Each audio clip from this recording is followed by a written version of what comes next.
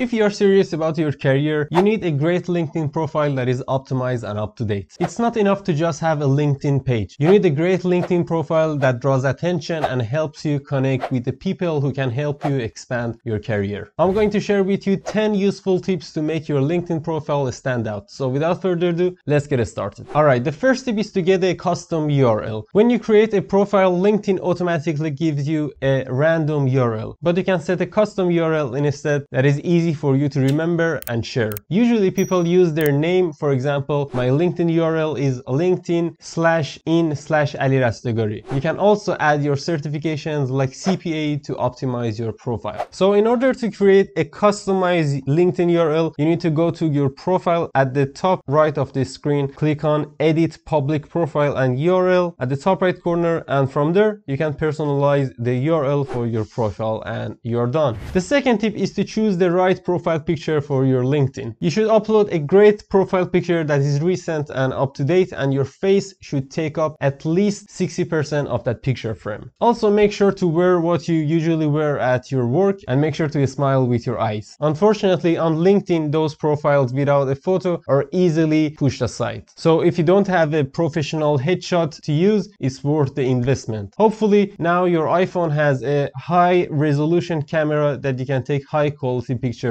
of yourself. Remember, don't use any images where you have to crop other people out. So if you need a new picture, don't overcomplicate it. Just find a good background and face a natural light source and take a picture. That's it. Alright, the third tip is to add a cover photo that reflects you. Now, the banner above your profile picture is where your cover photo goes. It's the first thing on your page, so you want to make a good first impression. At a minimum, you should use an image that means something to you. Maybe a landscape view of your favorite place or something that showcases your brand. You can also use a picture of yourself doing your job. You can add the service you offer, or even you can add a meaningful quote. So if you want to customize a cover photo, Canva has a free LinkedIn banner template that you can go ahead and customize right now for free. You can also find a free stock photo to use for your background and get rid of that gray box at the top of your page. Tip number 4 is to write a LinkedIn headline that rocks. Now, your headline is right under your name on your profile, so it will be the first thing that people read. Now, the default setting will fill this section with your current job position, and that's okay for starters, but it can be whatever you want. So why not write something that stands out? Just think of it as a small billboard advertisement for you. So here are some examples of the best LinkedIn headlines in the world. Hopefully you can get some ideas and customize them and use them for your profile. Just tell everyone your job and what you bring to the table and try to provide a little credibility. That's it. Alright, tip number 5 is to hide your activity on LinkedIn. So getting your LinkedIn profile up to date is a key to starting your job. But that doesn't mean you want your coworkers or your boss to know what you're doing. To prevent every little update to your resume from being sent to entire community, you can choose to limit the broadcasting and hide your activity on LinkedIn. To do this, you need to go to settings and privacy, go to visibility, scroll down and under visibility of your LinkedIn activity, turn off the share profile updates with your network. Congrats, you have successfully updated your privacy, and from now on your profile updates will no longer notify your connections and your nosy colleagues. Tip number 6 is to use the right keywords throughout your LinkedIn profile. So if you want your profile to be discovered by recruiters on LinkedIn, you need to include the right keywords all over your profile, including your headline, summary, work experience, and a skill section. For example, if you do digital marketing, you could add these keywords all around your profile. Content marketing, Facebook ads, PPC, advertising, and Google ads. So whenever a recruiter looks up Google ads specialist, your profile will still pop up.